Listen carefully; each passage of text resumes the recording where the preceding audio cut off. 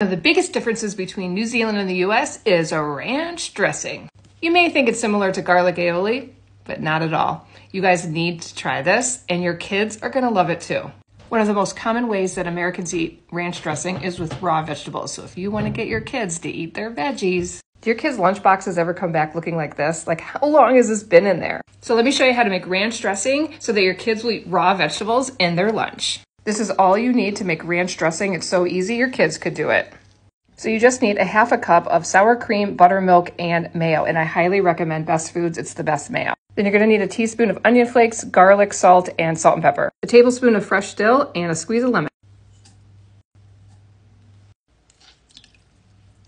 So Sunday nights, I'll cut up raw vegetables, and then they pick what they want in their lunch. And my kids love it with raw cauliflower, carrots, and pepper. My kids also like a chicken bacon ranch wrap like this. TikTok, your best lunch hack today. You're welcome.